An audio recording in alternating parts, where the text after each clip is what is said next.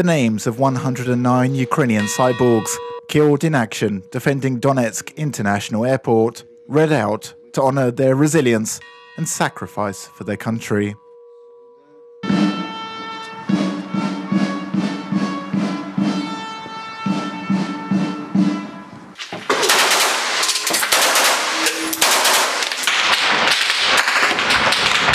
For weeks leading up to January the 20th, 2015, the combined Russian army troops and separatist units had bombarded, bunkered down Ukrainian soldiers with every type of ammunition they had, grabbed multiple launch rocket systems, mortars, tank guns and sniper bullets, but the cyborgs could not be dislodged.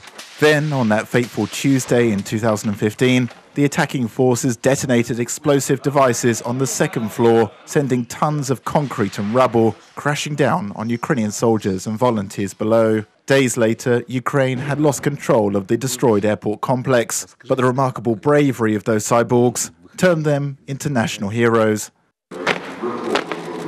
The families of the deceased soldiers, as well as Ukraine's president, top defense officials, and students from military lyceums attended Sunday's commemoration within the grounds of Ukraine's main Ministry of Defense complex in Kyiv. After a wreath-laying ceremony, President Poroshenko gave a speech next to a book with the names of all Ukrainian soldiers killed since independence. Ніколи не забудемо. We will never forget this heroic feat and never betray what we believe in and what we fight for. We will rebuild Donetsk Airport, and on its tall control tower there will always be the Ukrainian flag, which the cyborgs raised again and again under bullets and shells. Remember that the whole of Ukraine, all our nation, whose chronicles your sons have entered forever, is your family now. Ukrainian soldiers who demonstrated the freedom-loving, selfless, unbreakable Ukrainian spirit became a symbol for the entire country, an example for all the military. Thanks to their heroism and resilience, our soldiers will win, and we will always remember the heroes who didn't return home.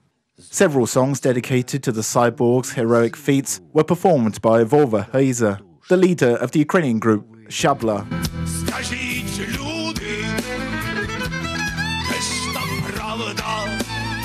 Many of the 200 or more soldiers killed at Donetsk Airport received awards posthumously.